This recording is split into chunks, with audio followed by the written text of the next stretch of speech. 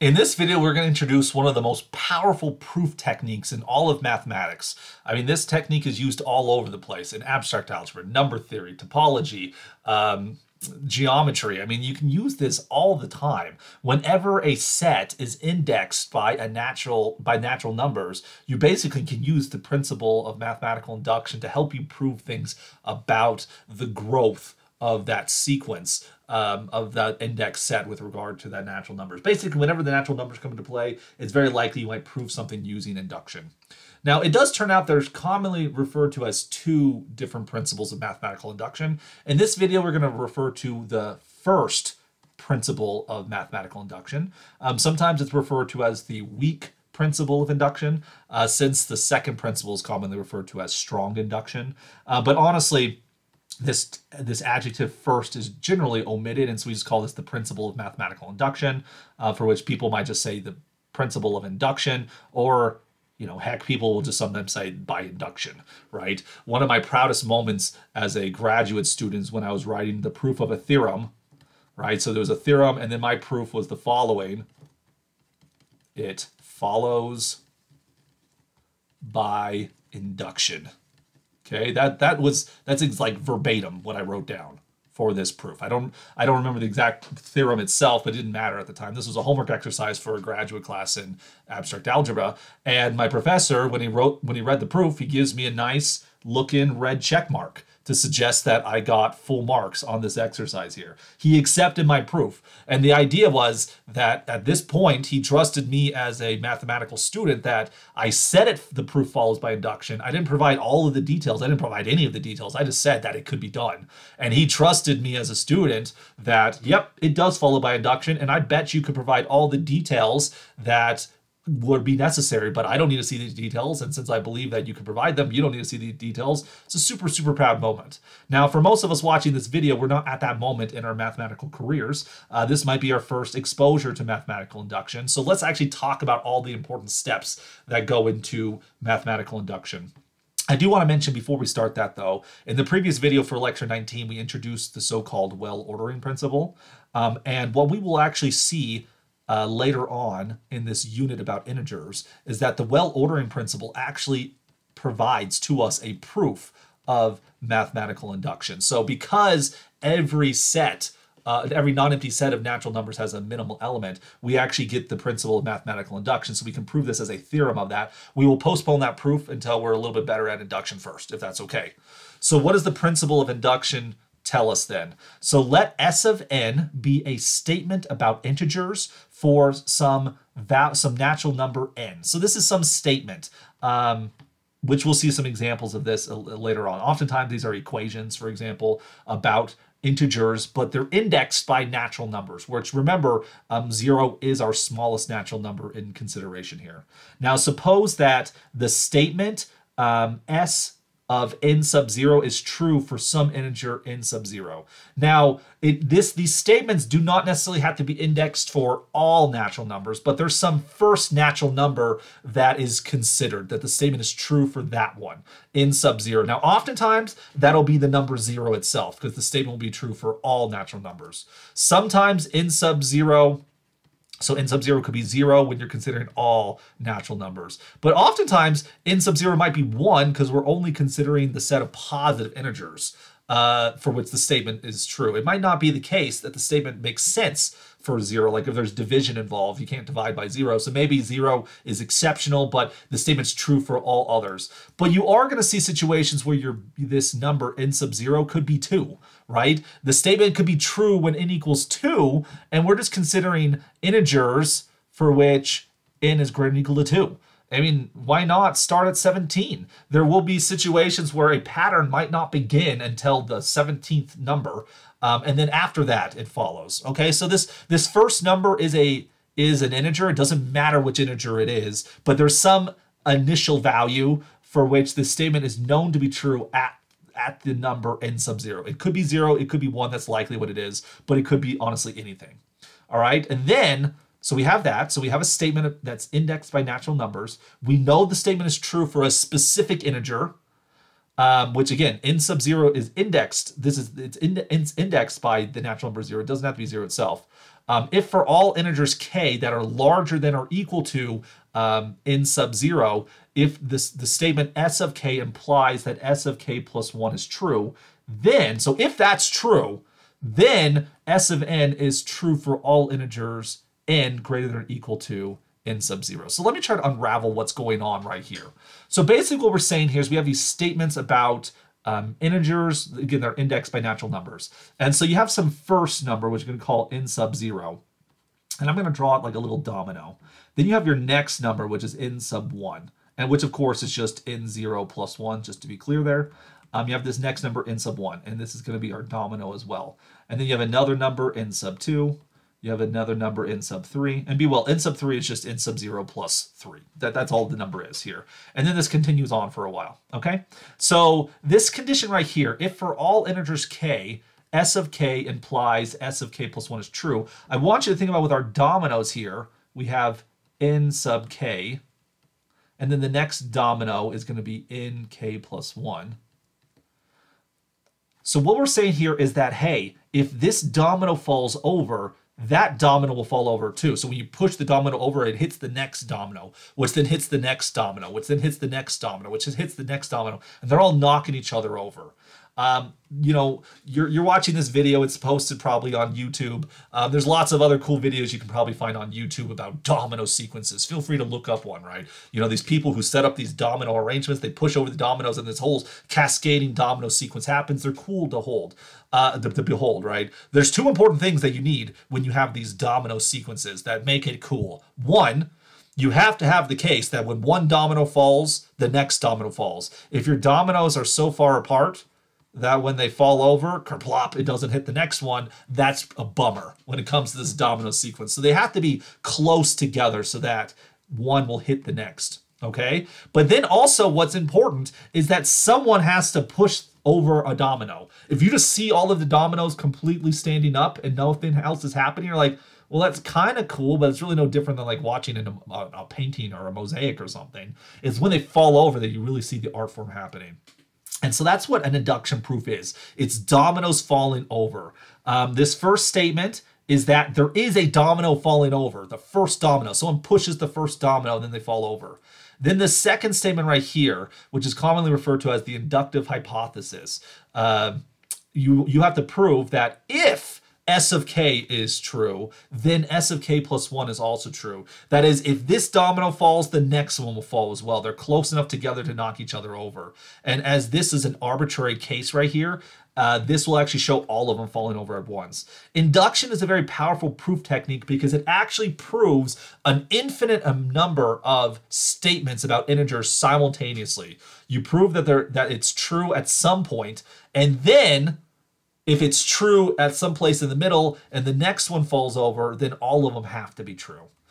So an induction proof, again, we'll prove why induction is a valid proof technique later on in our lecture series, not in this video here. But what I can tell you is the strategy of an induction proof. It always comes in 3 phases. There's the so-called base case. You have to prove that the statement is true for your initial value. Whether that's n equals 0, n equals 1, n equals 17, it's true for some initial value.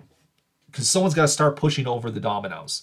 Second, you have this inductive hypothesis where you assume it's true for S of k, because when you look at this statement right here, S of k implies S of k plus 1. That is a conditional statement.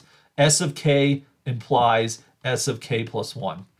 How do you prove a conditional statement? Well, by the method of direct proof, you assume the hypothesis is true, and then you conclude, using laws of inference and things, you conclude that the conclusion is true, okay? So the inductive hypothesis is the assumption of S of k. So you assume S of k to be true, and then you proceed to prove that S of k plus 1 is true. I call that the inductive step. So here, you prove it for S of n 0, you assume S of k is true, and then you prove S of k plus 1 is true. Those are the 3 steps to any good induction proof.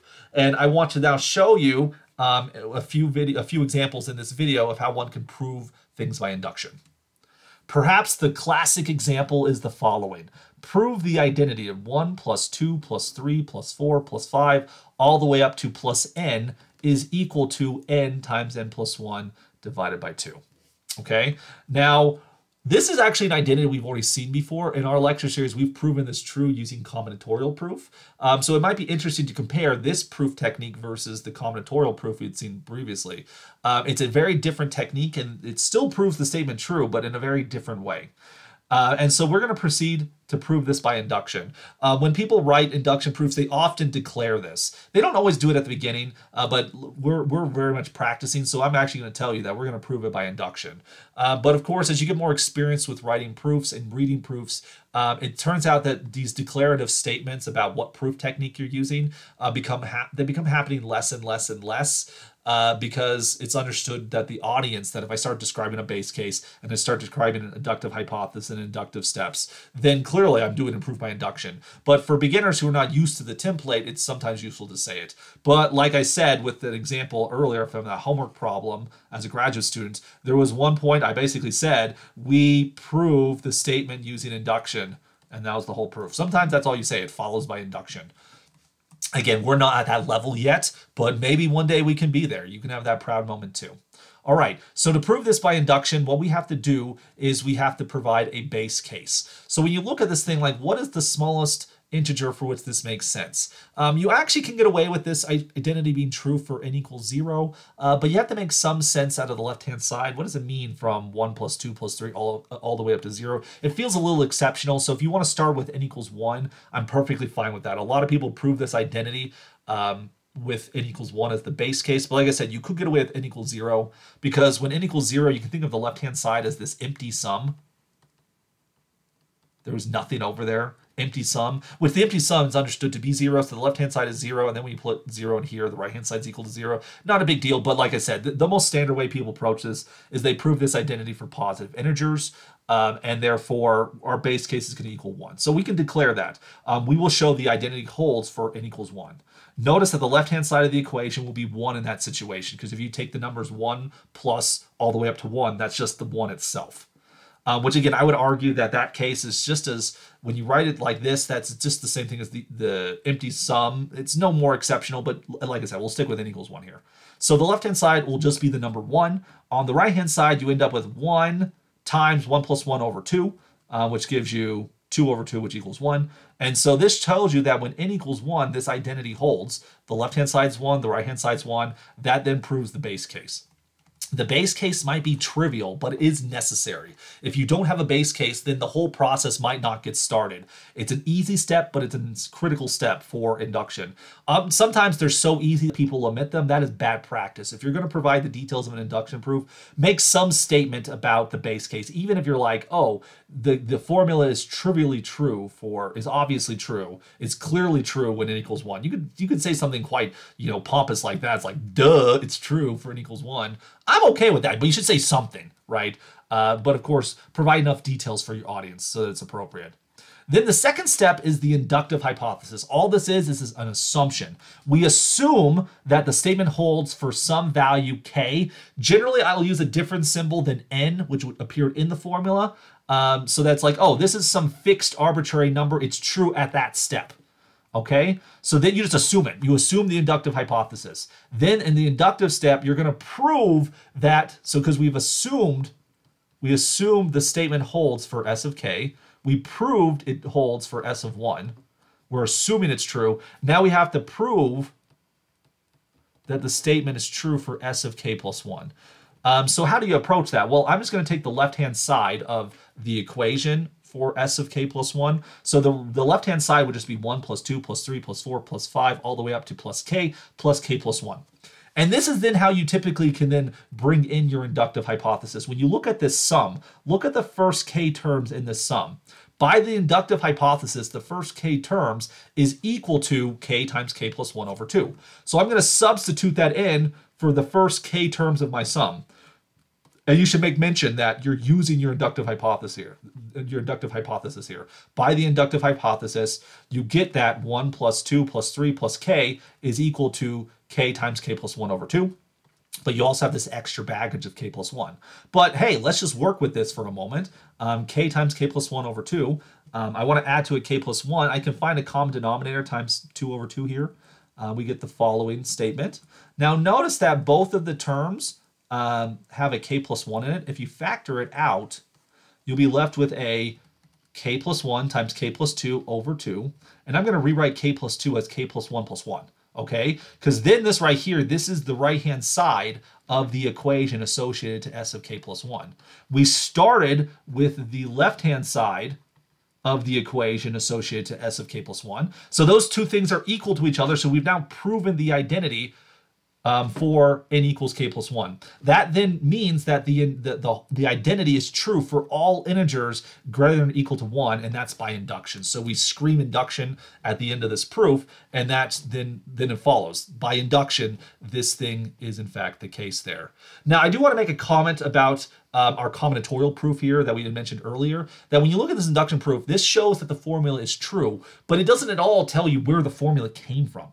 That's the interesting about induction, is that if you have a formula that you think it's true, you can prove it by induction and boom, there it is. As opposed to the combinatorial proofs we saw previously, for which in the combinatorial proof, it actually gives us not just that the identity is true, it gives us good reasons why we think it's true because of its combinatorial relations. And so there's some benefits and weaknesses to induction because of that. It gives us no intuition to why it's true other than it's true. But the advantage is, if you're like a researcher, a mathematical researcher, and you're exploring some new formula, if you think the formula is true because you've collected data and it seems to be working for a while, if you can prove it by induction, you don't need a reason why it's true. It's like, oh, I now know it's true by induction. And then like all of the reasoning which you did secretly in your ivory tower doesn't have to be published because induction gives the truthfulness of it, and even though you sort of discovered it because of data collection or something. That actually is kind of an asset when you think of it that way. All right, so let's look at some two other induction proofs before we end this video. We're going to go through these ones a little bit faster this time. Remember, 3 phases: base case, inductive hypothesis, and the inductive step. This time, we're going to prove that every integer of the form 10 to the n plus 1 power plus 3 times 10 to the nth power plus n is divisible by 9. And we're going to do this for all natural numbers this time. So this will include 0 as well. So our base case, we're going to say that we prove this thing by induction. Okay, so we declare to the audience how we're going to do it. Then for our base case, we take n equals 0, and just look what happens when you plug in 0. You're going to get 10 to the 0 plus 1 power plus 3 times 10 to the 0 plus 5. Now, of course, 0 plus 1 is 1, 10 to the first power is 10. Here, 10 to the 0 is 1 times 3 is just 3. So now we have 10 plus 3 plus 5, which is equal to 18. 18 is 9 times 2. So it is, in fact, the case that when n equals 0, that number is divisible by 9. So the base case is then satisfied. Base case is done. All right, now for our inductive hypothesis, assume that the number 10 to the k plus 1 plus 3 times 10 to the k plus 5 is equal to 9m. So we're saying that this number is divisible by 9, and that's exactly this number when you plug in a k. So this gives us our inductive hypothesis. We're assuming it to be true. All right, so then declaring to the audience right here, next we will show that the number 10 to the k plus 2 plus 3 times k to the 10 to the k plus 1 plus 5 is divisible by 9. So I'm telling you what I'm about to do. And where do these numbers come from? Now the exponent of the 10 is k plus 1, and this exponent right here is k plus 1 plus 1. I've already took the liberty of simplifying, no big deal. So let's start with the number. I want to argue that it's divisible by 9. So this is where the magic thing comes into play. How do I show that this is equal to 9? Well, it takes a little bit of, I'm going to show you what's done here, but you'll see that it's valid. Coming up with exact calculations here can be a little bit more tricky. But the idea is like, what could you do with this? I have to somehow produce this number in my calculation because I know that's divisible by 9. Well, you have these 10 to the k plus 2s and 10 to the k plus 1s, but here you have 10 to the k plus 1 and 10 to the k. If I could factor out 10, that might be helpful. Not sure what to do with the 5 yet, but these first two numbers are divisible by 10. You could factor out the 10, and therefore you're going to get 10 to the k plus 1 plus 3 times 10 to the k. That's all times by 10 plus 5. This is almost the number I'm looking for, but it's missing the 5. So a nice little maneuver, what we can do here is we can add 5, but we have to also subtract 5 so things are balanced. Distribute the 10 onto that negative 5 and then separate it. This is the same thing as taking 10 times 10 to the k plus 1 plus 3 times 10 to the k plus 5, which notice that by the inductive hypothesis, I know that number in the parentheses is divisible by 9. You have a plus 5, which is already there, and then you have this minus 10 times 5. Okay? Now, like I said, by the inductive hypothesis, this number I know is divisible by 9. It's equal to 9m. which if you times it by 10, you're going to get 90m. But then what happens here? 10 times 5 is 50. 5 minus 50 is equal to 45, which, hey, 45 factors as 9 times 5. You could factor out the 9, so you get 9 times 10m plus 5. So notice that this last equation, because this equation right here used, this one right here used my inductive hypothesis. This last equation shows that the number was divisible by 9. So that then completes the inductive step. And so by induction, these numbers are always divisible by 9. I had all of the steps there. We had the base case, the inductive hypothesis, the inductive step. So we proved, because we assumed S of k holds, we then proved that S of k plus 1 holds. And that's all that's necessary for the inductive proof. It then follows by induction that for every natural number, this bozo right here is going to be divisible by 9. To complete this video, let's do one more example here. Again, we're going to go through this one even faster. And also what's different about this one is let's do an inequality as opposed to an equation. The last one we did had to do with divisibility, but divisibility does turn into something about equations because the number equals 9 times something. Let's try an inequality to show you how you can prove an inequality using induction. We're going to prove that 2 to the n is greater than n for all natural numbers, which again, that includes 0 here. So we'll prove the statement using induction. Let's consider the base case. 2 to the 0 is equal to 1, which is greater than 0. So it's satisfied in that situation. Now, some of you, when you think of natural numbers, we erroneously think that doesn't include 0. So you might have started with 1, which note here, 2 to the 1 equals 2, which is greater than 1. So it's satisfied there as well. So if you started at 0, started at 1, you would both be true. I actually did 2. Because sometimes in induction proof, you actually have multiple base cases. I've now proven the base cases because what I want to do going forward is I actually want to assume that k is greater than 1.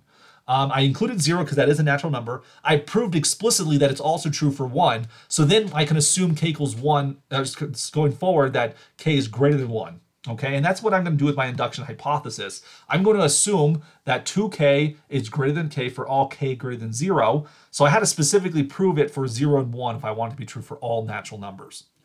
Okay, because when you do your inductive hypothesis, the k is assumed to be larger than all of the base cases you've considered already. So I'm going to be larger than 1 in this situation. All right, you could do larger than or equal to your base case, of course, but I specifically do need that k is larger than 1 here, so it's at least 2. And so how are you going to prove this inequality? Let's play around with this. Notice what we have to prove. We have to prove that 2 to the k plus 1 is greater than k plus 1. That's our plan of attack. So what can we do with 2k plus 1? Well, I noticed that 2k plus 1 factors as 2 times 2 to the k. I like that factorization because that's then the left-hand side of my inductive hypothesis. So then I can use my inductive hypothesis. 2 times 2 to the k is larger than 2 times k, right? Since by inductive hypothesis 2 to the k is larger than k, that then gives you the inequality we're looking for, okay? But then also note here that k is greater than 1, which means k is greater than or equal to 2, like so. So what we get here is that 2 times k, of course, this equals k plus k, but since k is larger than 1, remember there, we can get another inequality here. It's greater than or equal to 1 in that situation. And then notice when we put this all together, we now have 2 to the k is greater than k plus 1.